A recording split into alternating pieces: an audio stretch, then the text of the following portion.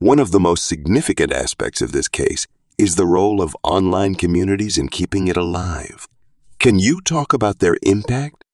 Online communities have played a critical role in this case.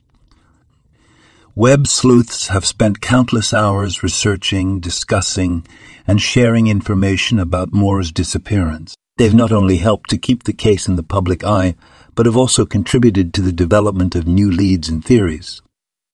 As an FBI profiler, what can you tell us about the potential suspects or persons of interest in this case? There have been numerous persons of interest over the years, including some local residents and people Maura may have encountered on the day of her disappearance.